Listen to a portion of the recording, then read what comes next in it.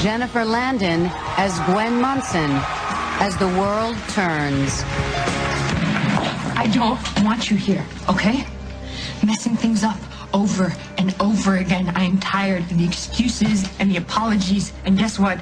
It's not working for me anymore. And the Emmy goes to Jennifer Landon as Gwen Munson, as the world turns.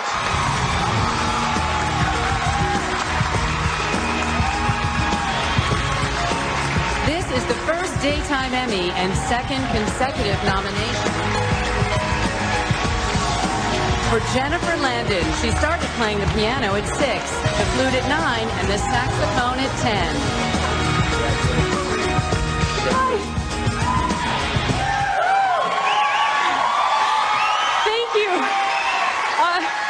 If I fall over and someone has to come get me, I apologize. Wow, I have so many people to thank. I'll start off with the show. I want to thank everybody at As the World Turns, executive producer Chris Goutman, our producers Carol Shore, Vivian Gundaker. How am I forgetting people? I'm so sorry. I'm so actually very nervous right now. I'd like to thank Televest. I'd like to thank Procter & Gamble. I would like to thank CBS, Barbara Bloom, Richard Mensing. I'd like to thank all of my friends and everybody who came with me tonight to support me. I'd like to thank everybody in this room.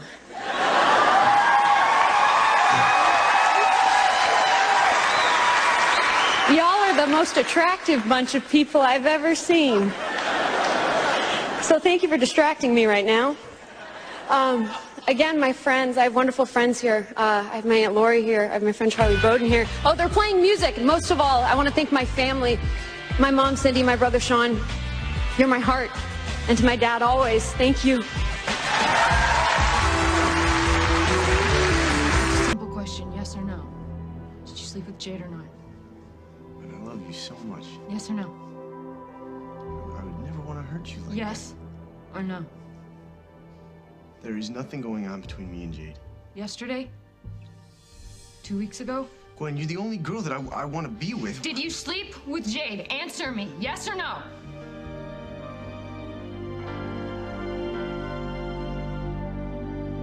Can't go by what Maddie says, because she has serious problems, and you know that. You learn, to listen differently when you're raised by a drunk, you know. You know, bits of the truth come out half hidden, but still they're there. I haven't lied. Maddie's in a bad place, but she knows what she heard. So what, is it her word against mine? You can't answer a simple question, so I figure through all the words that you're not saying, the truth is staring right at me. Okay. It's true. I had sex with Jade. Once. That's all. It happened once. I swear. It was just once. When? It was, graduation night. And you found out that I cheated on the, calculus test in the paper, and we had that huge fight. So you made yourself feel better by having sex with Jade? Gwen, I was drunk, and I hit bottom. It meant nothing. She means nothing. I love you. So you had meaningless sex because you love me? And I've hated myself ever since, okay? Please, just, you gotta understand, this was one time, and I love you so much. No. All those nights, you came to our bed and said that you love me. I do. And that I was the only one. You are. And all that time, that lie was between us. I wanted to tell you. How many nights? Like 50? 60? How many times did you lie to me, Will? Huh? Tell me, damn it, how many times?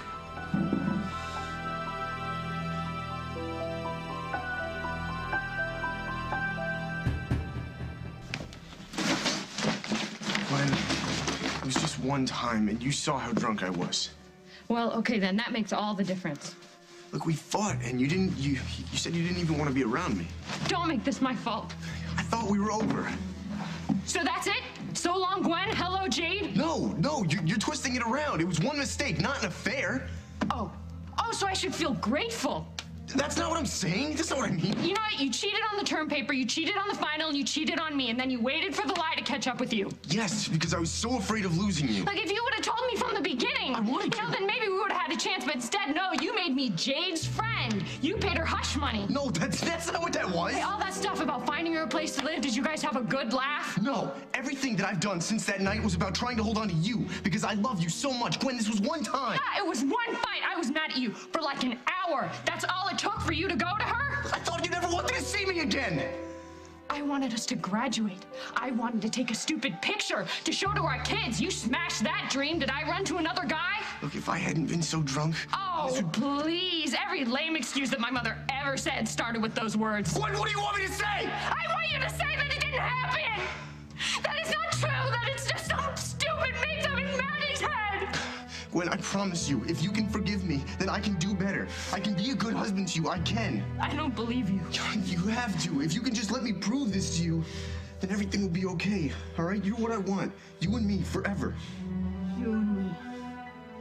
How does that work when I don't even know who you are?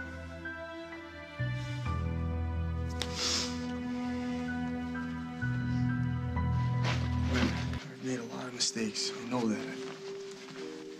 I've gotten a lot of things right, too. Oh, good. You're keeping count. When you were pregnant, I was really there for you. And I wanted to be. Living with you and the baby, that was the best time of my life. And it was the first time that I felt like I was worth something. Yeah, where'd that guy go? He's right here. You can handle one fight, Will. What kind of marriage is that? It wasn't just the fight, it was everything. It was how rough I was doing in school, and you know, I felt like my whole life went into rewind. And then when I was gonna fail, I thought that you'd leave me. Thought I'd leave you because of some stupid diploma? When you said you didn't want to be with me anymore, I didn't care what I did or who I was with. What happens the next time we fight? We work it out. And I'm not trying to make excuses, but I've watched every single person in my family walk out the door. Oh, I don't want to hear that. You have to hear it, okay? You want to know who I am? This is who I am. For the last couple of years, you know, I've been living down the worst part of my life, and then when Maddie goes and accuses me... Oh, stop blaming Maddie. I'm not. Fine, okay. I can admit it. I screwed up and I cheated on you, but you have to know that I would never hurt Maddie or anybody else to try and keep a secret. You have to know that much.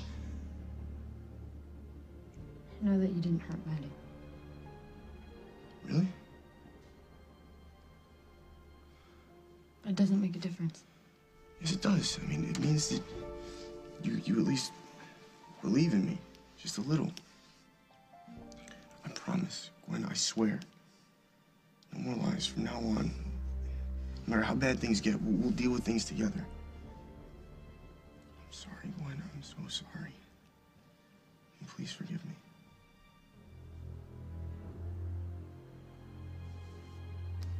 I can't. Gwen, we can get counseling and we can figure out why I self-destruct. No, you can't be honest with me, Will. Where do we go from there? But this is a marriage, and you don't just walk out on a marriage. What, like you did? I will tell you everything from now on. No more secrets. You said that after graduation. What's different now? Everything is different. I didn't believe that you loved me enough to stay, and now we can work this out. Okay, if I had slept with Casey in Chicago, would you be so willing to forgive me? Nothing happened, and you acted like a jealous freak. So how do we survive this? Look, we promised to always love each other, and I will. I always will. No, you keep your guard up. Will, you suspect the worst in people. Your dad does something nice, there's a reason. Your mom tries to help you out, you're suspicious of it. I get it now. The one person you really don't trust is yourself, and it's way too deep and twisted for me, okay? Gwen, please don't leave. I can't stay in the same room with you right now. I'm not gonna let you leave.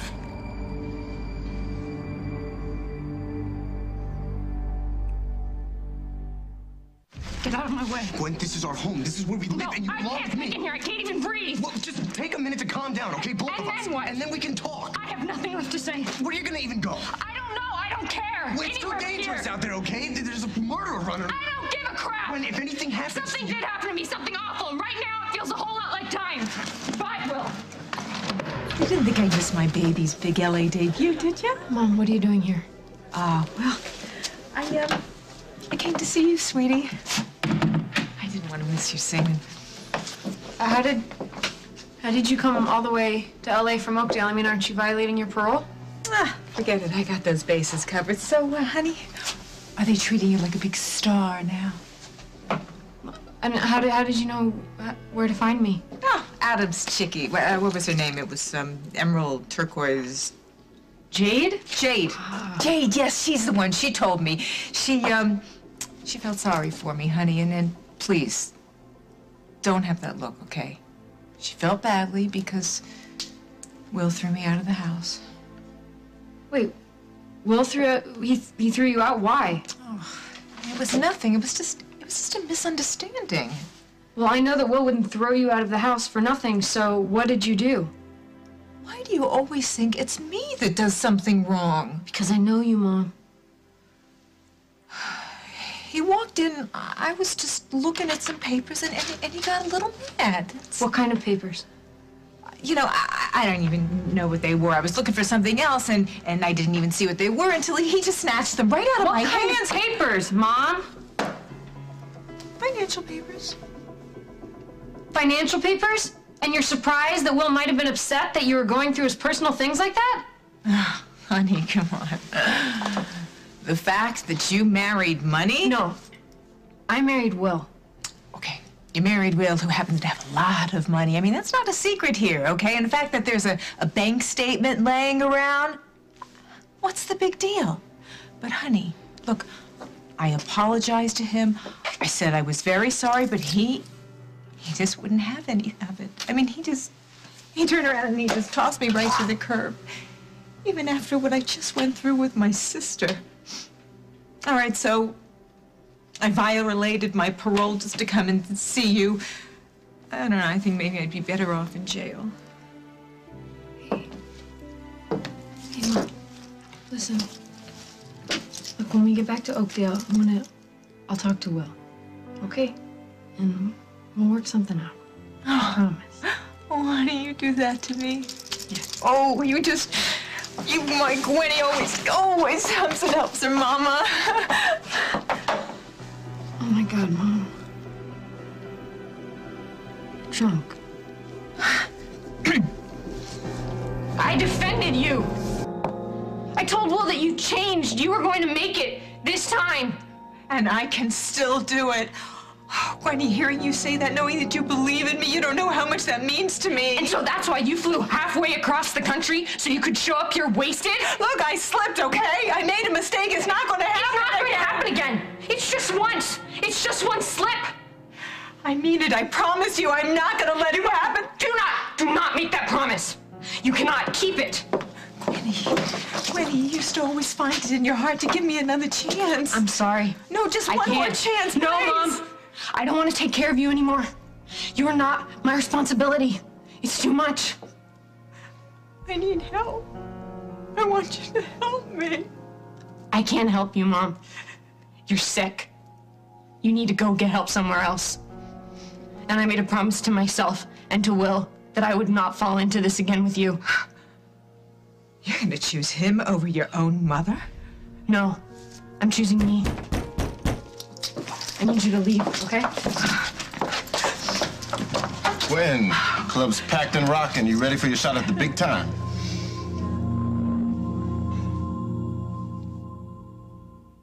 If the club is crowded, I'm ready. Excellent. And break a leg out there. Please. Gwen, I want you to leave now. I want to stay. I want to hear you sing. I don't want you here, okay? Messing things up over and over again. I'm tired of the excuses and the apologies, and guess what? It's not working for me anymore. I'm embarrassed of you, Mom. So leave me alone and stay out of my life.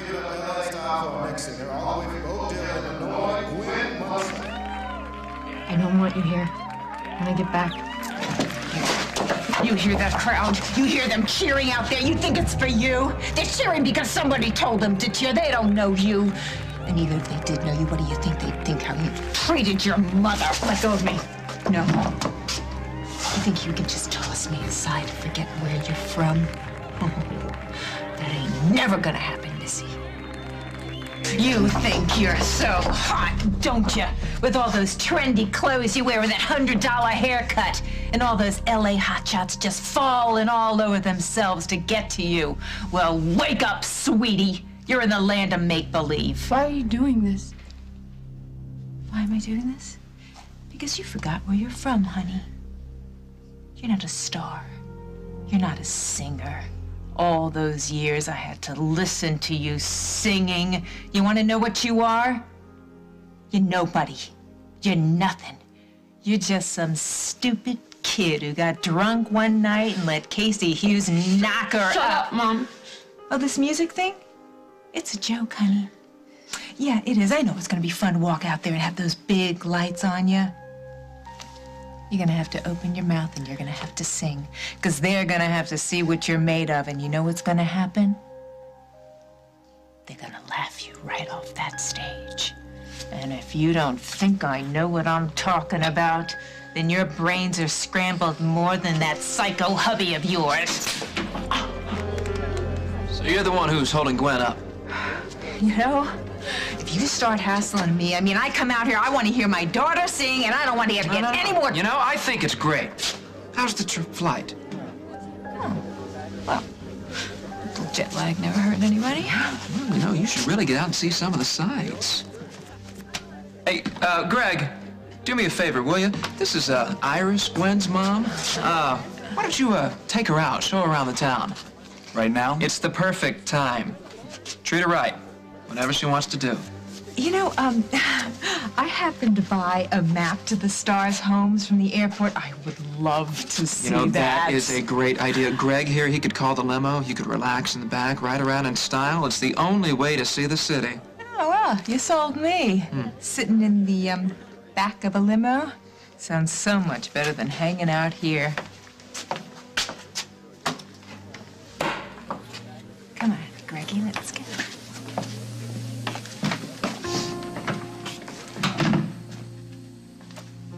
You okay? Look, I know Iris crashing is the last thing you expected, but that's over. She's gone now, okay? You have to block her completely out of your mind. How? Find a way. I mean, there's an entire club out there and a music exec from a major label dying to hear you sing, okay?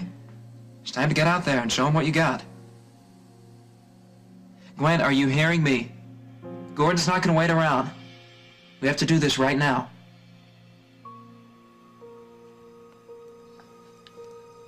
I don't think I can.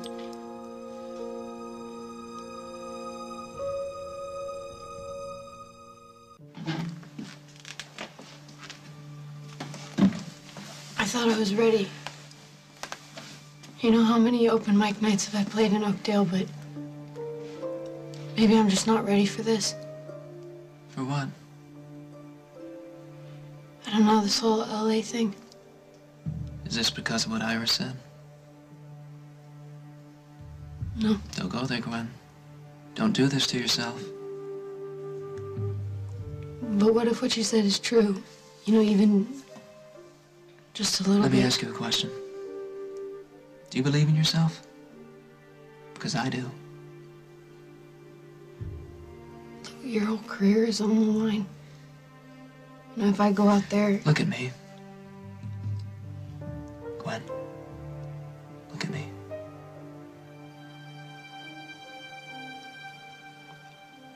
You cannot let your mother get to you. Okay, what she is not just drunk. It's not just mean. She's jealous, Gwen. She's jealous because she knows that the last thing that you are is a nobody. You're magic. Every single part of you. And she can't compete with that. She can't even come close. What you are is untouchable. You have to believe that, no matter what she says. I'm trying. It's just... Listen, you have a talent. You have a talent that comes from inside you, not from your mother. Okay? You have a chance to do something rare tonight. Now go out in that club and show everyone that you have the guts to take it. Forget about everything else. I know it's hard. I know you don't want to trust me right now, but I'm asking you to. Because I promise you, I would not be here right now, tonight with you, if I didn't know in my soul that you can do this. I can can do this. I can do this.